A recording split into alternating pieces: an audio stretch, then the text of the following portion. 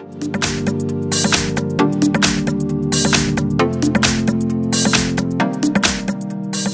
I have VIVO Y55L, and let me show you how to enter here the Fastboot mode on the following device. So at the very beginning, let's start by pressing the power key. Let's choose here power off and wait until your device will be completely switched off. Now we need to use the following combination of keys, power key and volume down. Let's hold down together those two keys, power key and volume down. Keep holding both keys and release them as soon as Fastboot mode pops up. So this is the Fastboot mode. Here you can navigate by using both volume keys and confirm options by pressing power key.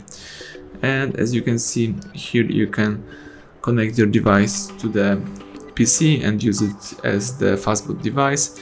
You can also here enter recovery mode if you would like to, or if you would like to quit this mode, let's choose reboot. Let me do it. Let's choose reboot by pressing the power key right now, and let's wait until the operation will be completed.